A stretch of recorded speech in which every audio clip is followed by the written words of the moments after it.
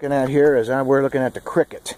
The cricket, not a bug, but what it is this roof that goes back to my chimney.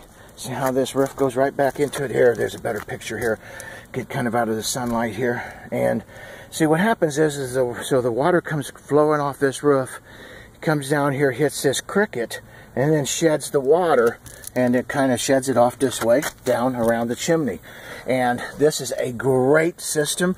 We should see it more often on most homes, but we don't. That's because it takes a little bit more time to build.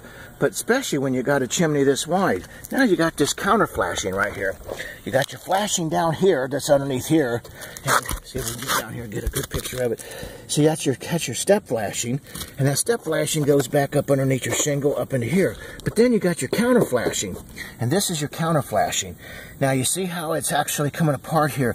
They need to get in here and reseal this. And it's looking pretty rough. But I really was trying to show more, not just about that, but about the cricket here, because I talk about this all the time to people, and I want them to understand what it is that we're looking at. So anyway, I hope this actually is educational for you. Oh, look at this crazy brick. Look how they've done that.